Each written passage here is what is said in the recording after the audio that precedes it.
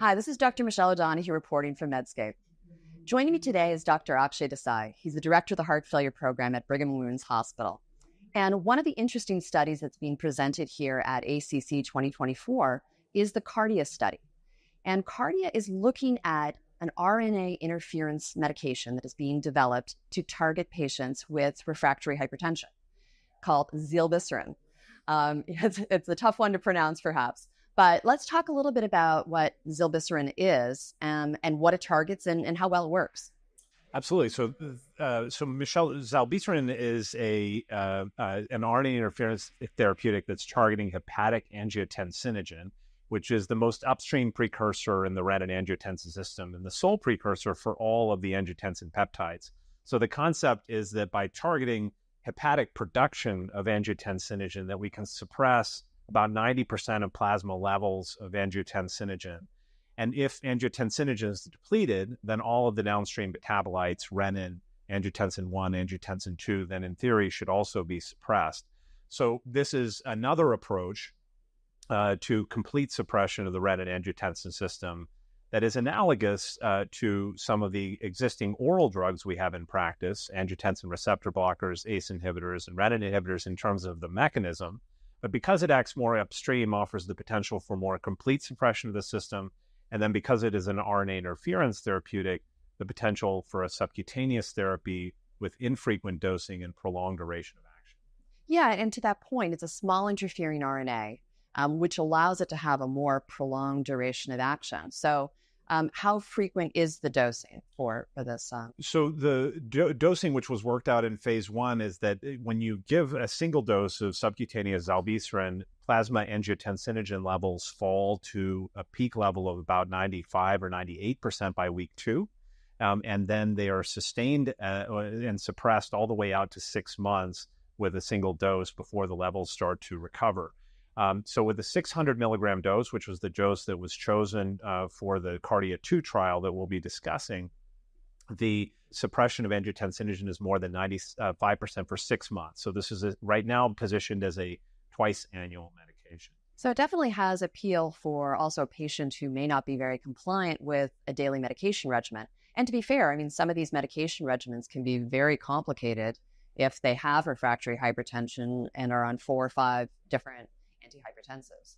Yeah, Michelle, I think this is one of the great things. We haven't seen a lot of innovation until recently in the hypertension space. And I think one of the great challenges we have is, despite the availability of a lot of drugs to treat high blood pressure, some of which are generic and low cost, we don't do a great job of treating blood pressure, especially to the more aggressive targets that have recently been set by our guidelines. And in fact, if we look in practice, about 40% of patients with diagnosed hypertension are not treated to guideline recommended targets, and that leaves a lot of residual risk on the table. So I think some of that is probably driven by a lot of factors: access to care, social determinants of health, maybe cost of medications. But some of it is that patients, even when prescribed medicines, don't take their medications.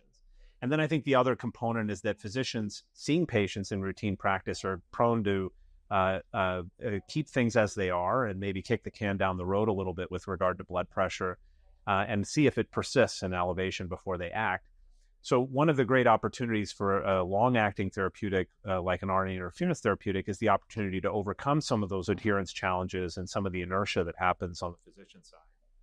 And so what did the top-line results of CARDIA show? What are you learning? Right. So CARDIA 2 is a follow-on trial to the first CARDIA trial, which was reported and published in the JAMA earlier this year, in which patients with hypertension were washed out of their medicines and they're randomized to treatment with zilebesiran or placebo. In this trial that we're reporting at the ACC, the CARDIA 2, patients who were either had untreated hypertension or those with treated hypertension on 1 or 2 medications that were still uncontrolled were then transitioned to background therapy in random fashion with either amlodipine, indapamide, or olmesartan.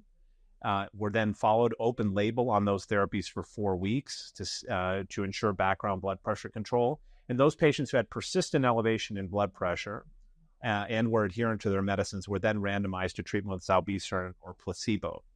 So this trial, KARDIA-2, is investigating the effect of zilebesiran as add-on therapy to some commonly used medication classes that we see in clinical practice, dosed at levels that would be expected to provide background reduction in blood pressure.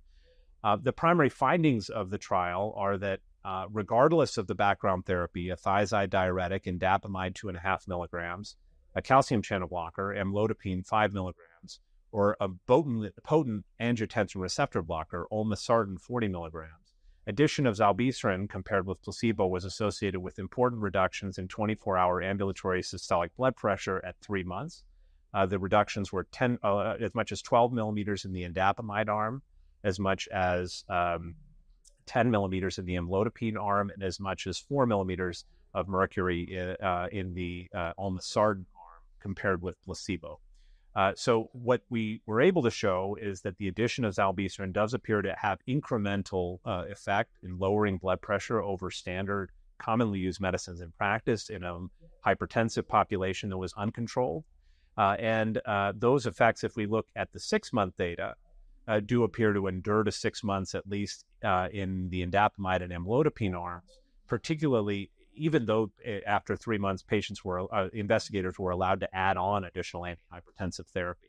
So at least some evidence that there is incremental efficacy over standard available therapies and complementary effect in blood pressure lowering. I suppose the other important result is that there is evidence, additional evidence in this trial complementing what we had from phase 1 and from KARDIA-1 of additional safety.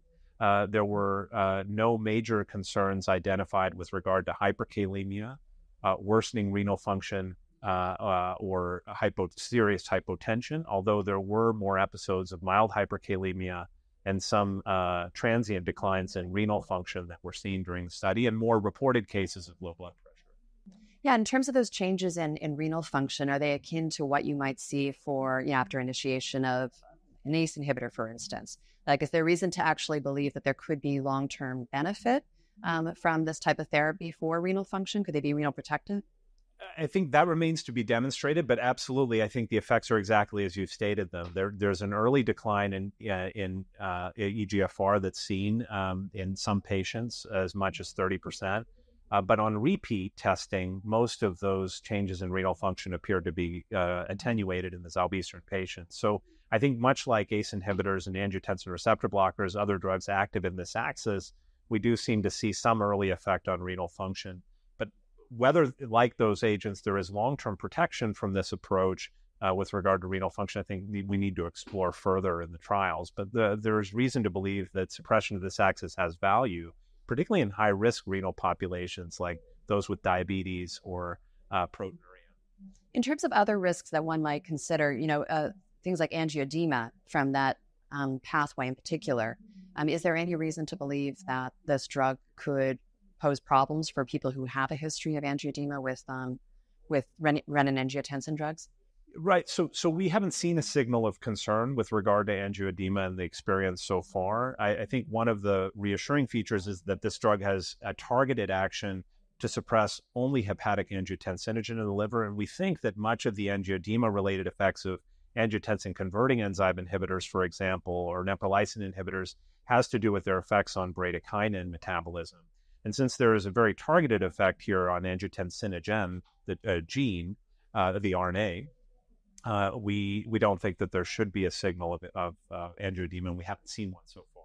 And in terms of the prolonged duration of action, I think that that's one of the questions that people have raised too. What about a patient who then runs into problems with hypotension? Now, of course, it's a relatively small study that has looked at this so far, but if this was to become more available on a widespread basis, that there's no option really for reversing the therapy, I suppose. Right. So a few notes there. One is that, as you say, we hope it's reassuring that in the experience that's accumulated so far, that there hasn't been a serious signal of severe hypotension. But as you know, the trials are relatively short in duration, they're fairly small, and have not enrolled a lot of very high-risk patients. I think we need a lot more long-term safety data before we can be sure. But the few reassuring things that have been noted so far is in the early phase 1 experience, there was a component looking at the effect of high sodium diet on blood pressure in patients treated with zilebesiran, and it does appear that with salt loading, there is a rescue of the blood pressure lowering effect of zilebesiran. There's also some data from the preclinical experience in animal models that patients treated with zilebesiran, or the animals treated with zilebesiran, still do respond to conventional pressor agents, norepinephrine, angiotensin II, volume loading. And then the final piece is that there has been work to develop a targeted reversal agent for zilebesiran in the event that more serious hypotension is observed. Well, the blood pressure lowering effects are quite impressive, and it's great to see, too, that you see some incremental blood pressure lowering on a background of an ARB as well. So I think that certainly speaks for there being a potential role here for this type of therapy, and especially for perhaps a non-compliant patient, perhaps even for more benefit in that particular patient population, too. Yeah, and I think the other potential advantage, although we haven't seen whether this will translate into any meaningful benefit with regard to cardiovascular outcomes, is the consistency of the blood pressure reduction effect.